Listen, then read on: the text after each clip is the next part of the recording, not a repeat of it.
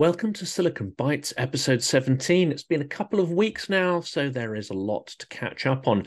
And it seems like this Friday especially has delivered a torrent of news, which is at the same time shocking and unfortunately not shocking at all. That includes the continuous bombardment of Ukrainian cities, Ukrainian civilians by Russian missiles. More people are being killed every day. People who are going about their everyday business, shopping in markets, walking in parks, going to cafes, strolling through town squares. It seems that no one and nowhere is safe in Ukraine. And these missiles are coming from somewhere. They're coming from Russian-occupied territory, they're coming from Belarus, and they're coming from the Black Sea Fleet, the ships of which continue to threaten Ukrainian cities and Ukrainian waters. And that leads us onto our first story, which some of you may have noticed in the community chat, a fairly strongly worded statement with regards to Elon Musk. And he has launched an absolute tirade of outrage and pushback due to a number of tweets he has sent and due to a new biography that has come out, which makes some extraordinary claims about his role in the war, and specifically what seems to be Musk's propensity to fall for Russian propaganda and certain channels of communication he seems to have with Russian ambassadors, foreign policy advisors, and potentially even Russian propagandists. And he has launched several Twitter posts on this topic. I'll read the first one out. Elon Musk, there was an emergency request from the government authorities to activate Starlink all the way to Sevastopol. The obvious intent being to sink most of the Russian fleet at anchor. If I had agreed to their request, then SpaceX would be explicitly complicit in a major act of war and conflict escalation. What this means, and what the story seems to be saying, if we dig into the details of it, is that Elon Musk has interfered in a Ukrainian military operation. He has leaned on the scales in favor of the aggressor, in favor of Russia. He has prevented a fully justifiable Ukrainian act that is designed to blunt the Russian war machine, to limit the Russians' capacity to launch aggressive missile strikes against its civilian population, and potentially to shorten the war. According to the stories, Musk's actions didn't just deter this operation, but actually scuppered the operation when it was in full flow. That means that the Russian fleet escaped the destructive power of Ukrainian seaborne drones. And that same fleet still exists. That same fleet is launching missiles against Ukrainian cities day in, day out, killing civilians. Now, is this naivety on Musk's part? Does he think that by saving Russian armor, by saving Russian military capacity and the lives of Russian service people who are engaged in an invasion of their neighboring country, does he believe by saving those lives in the short term that somehow he is not prolonging the war, that somehow he is helping to bring the war to an end? Absolutely not. He's prolonging the suffering of the Ukrainian people, and by allowing the Russian armor to fight another day, he is prolonging the death and suffering caused by this war. He's prolonging the regime of Vladimir Putin, a regime that substantially relies on the war continuing without disastrous losses to the Russian military. Key here, of course, is the word escalation. It is not escalatory to try to take back your own internationally recognized sovereign territory. It is not escalation to fight back against those who are trying to kill you, eradicate you, destroy your language, your culture, your political system, and your economy. But Musk has quite clearly drunk deeply of Russian propaganda narratives. He released another tweet that said both sides should agree to a truce. Every day that passes, more Ukrainian and Russian youth die to gain and lose small pieces of land with borders barely changing. This is not worth their lives. This is another disgraceful comment. It shows that he has fallen prey to the Russian narratives, to the Ruski Mir way of thinking. To equate the aggressor and the victim in this fashion is not just disgusting, it is strategically stupid as well. If Russia loses the war, Russia will continue to exist. If Ukraine loses the war, there will be no more Ukraine. He simply does not understand the genocidal intent behind Russia's invasion. And if you don't accept that basic fact of what is going on, then these propaganda narratives still retain some of their ridiculous power to inform decision-making. So what sources is Musk consuming in order to believe this stuff? Well, it does seem, again, from these reports, that he has a direct line, not only through to Russian ambassadors and policymakers, but also to Vladimir Putin himself. It's entirely possible that Elon Musk may have given away details of Ukrainian military operations, access he gains through the Starlink network to Russia itself, thereby not just preventing military action, but actually giving a decisive strategic military advantage to the aggressor. Some of you will not like this statement, but Musk is on the side of autocracy. Musk is on the side of imperialism. He's on the side of the genocidal aggressor. And Musk now clearly has blood on his hands through his interventions to prevent Ukraine from achieving decisive victories in this war. Through his acts, no doubt, he is perpetuating Vladimir Putin's autocracy, and no doubt he is perpetuating the war, the suffering, the death, and the killing that results from it. In this episode, we won't need to visit Clown World because Musk has brought Clown World to the West. In all of its disgraceful glory, Musk has wrapped himself in the bloody red, white, and blue flag, and the US government should now seriously be considering how much of a security threat he poses to the US strategic global interests. Now let's take a look at some stories from the Kyiv Independent, the Moscow Times. There is a lot of stuff to cover here. As many of you have seen from other YouTubers who cover this in a lot more detail, Ukraine has been making not just incremental gains on the southern front, but seems to have been punching through the Surovikin line, the fortified defensive line that Russia was hoping would help to freeze the conflict and prevent Ukraine from making any advancements. Why is this crucial? Well, winter is coming up. There is an election coming up in the US as well. And if the front lines were seen to be frozen, to not be making any progress, that would start to create serious divisions amongst the Western allies. There would be those arguing against sending more munitions and more powerful munitions to Ukraine because they would argue it's not making any difference. The clamor of voices seeking to sue for some kind of peace, no matter how unrealistic, no matter how harmful to Ukraine's interests, that clamor of voices would only increase if Ukraine was not able to make progress on the front line. This is why, with Ukraine punching a hole in that defensive line, and let's be clear, that has not come easily. It's come at a tremendous cost in terms of Ukrainian lives. It's come at a cost as well in terms of the armor and munitions that have been lost in doing that. Nonetheless, it's extremely important to see that Ukraine can make successful advances against these Russian defensive positions.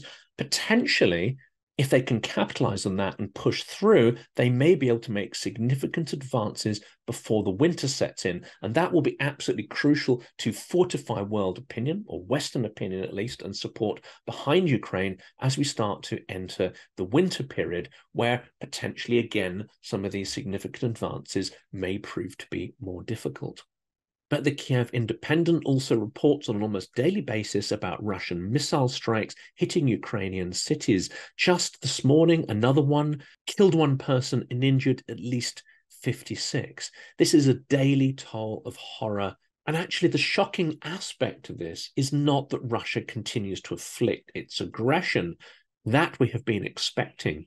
It's the failure of bodies like the UN to condemn the genocidal aggression that we're seeing. It's also the media who've become inured to the horrors. There's a blunting of our humanity if we can just dismiss these daily horrors as, oh, well, that's Ukraine, that's Ukrainians. These are people like us trying to live lives like ours and are subject to these horrific risks and, in the worst case, injury and death. And this should never seem normal. This should never become normality. As if we normalize the abnormality of these horrors, we will lose some of our own humanity. And eventually, we will also lose our freedom as well. And other important stories that have happened this week, the Ukrainian oligarch Kolomoisky is behind bars. This is part of the ongoing effort within Ukraine to tackle serious issues of corruption and nepotism. And these issues aren't just theoretical. They can have a drag effect on the Ukrainian economy that can have a negative effect on Ukraine's ability to fight the Russian aggressor.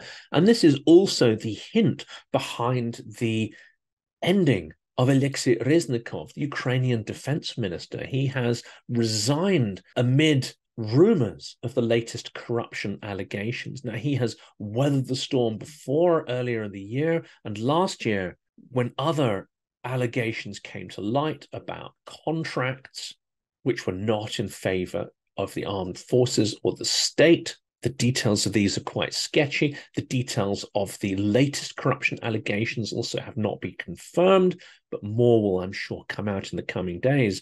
On the other hand, taking a balanced view of Reznikov's tenure as defense minister, he's also been in charge during a period where an extraordinary amount of support has been lent to Ukraine. He has been crucial in negotiating with Western partners to get the kind of munitions that Ukraine needs. And if we look in the long view, the kind of weaponry that Ukraine is now able to deploy on the battlefield was absolutely unthinkable just a year and a half ago. And Reznikov has played an absolutely crucial role in helping to get Ukraine tooled up, not just to survive, but to take the fight to the Russian aggressors.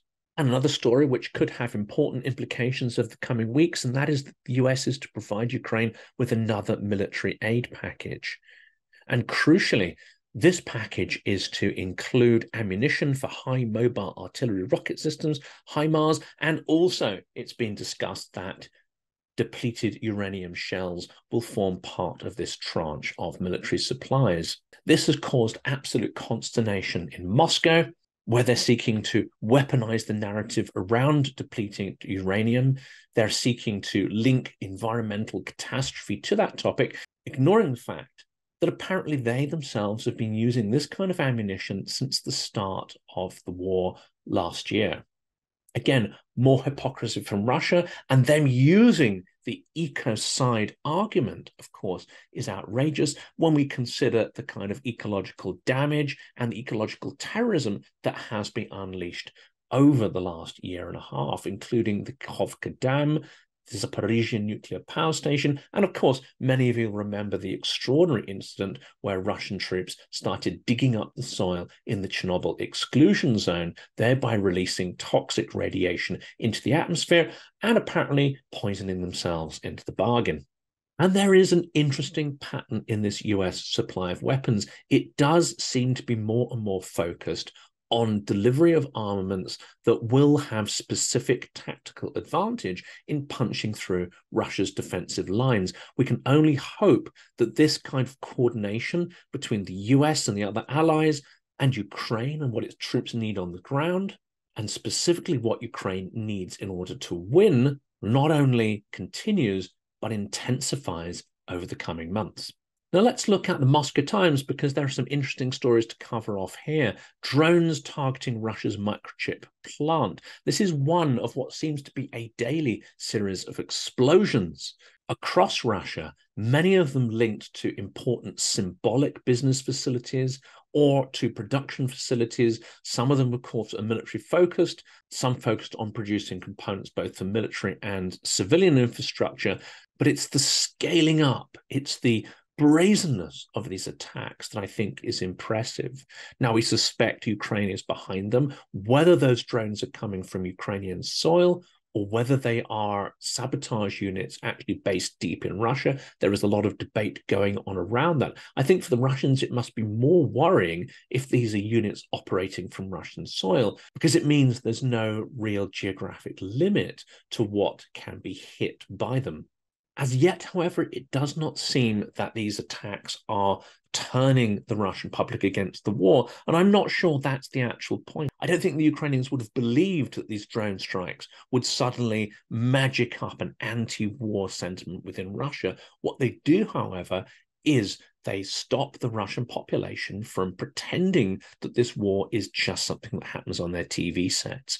It makes the point that the war is real, that it can affect them and their livelihoods, and whether they want to remain neutral or not, the war is coming to them.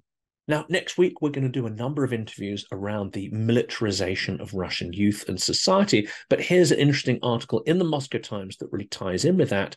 And that is that teachers have apparently resigned because they refused to allow Ukrainian veterans into class. What we mean by Ukrainian veterans, we mean Russian aggressors. We mean Russian soldiers who have been fighting in the various campaigns since 2014.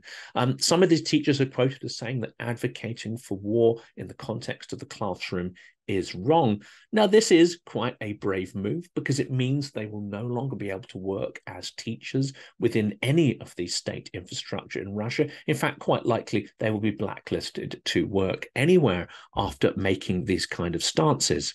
But it also emphasizes the importance of the Russian regime places on the militarization of youth and the brainwashing of its civilian population, not just in the provinces, but now in the larger urban centers as well. And this creates a real dilemma because unlike Marxist-Leninism, which was fairly abstract and obtuse, and which most people in the 70s and 80s already didn't really believe in, and they could just sit in these classes and, snooze through them. Patriotic education is different. You won't know if you're sitting in that class whether your classmates are fanatical Z patriots, whether they are neutral, whether they are indifferent, or whether they are opposed to the war. You dare not try to reach out and find out who believes what, because that could have dire consequences for you. What we are seeing here is a move back to the Soviet mentality, the compartmentalization of people's lives, where they have secret discussions at home, where they may critique the war in private, but they dare not share those views in public or in the workplace for fear of reprisals and even prison sentences. This means that children of parents who may be opposed to the war, and I'm not making any assumptions about the quantities of people who fit in that category. I don't think anyone can actually know that figure at this point in time. But these parents are having to now tutor their children to create a private persona and a public persona. And in no way should they reveal their points of view in public. And another story which doesn't get an awful lot of coverage, and that is Russia pressuring migrant workers with raids across Moscow and other large cities.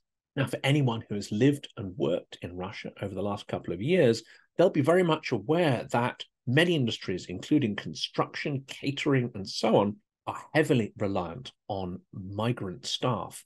And in fact, this goes back a couple of decades. Even in the period I was traveling in Russia in the 90s, you already had people from Central Asia coming up and doing all sorts of skilled jobs, including restoration work on Russia's heritage, churches, buildings, etc., and of course, civilian building projects.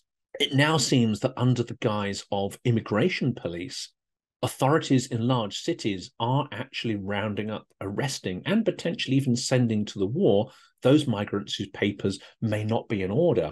And anyone who knows Russia, potentially people who have papers that are in order, may also be sent to the front as well. Now, this betrays a certain, perhaps, desperation to shore up the number of available people that Russia has to fortify the front lines in the south and the east of Ukraine.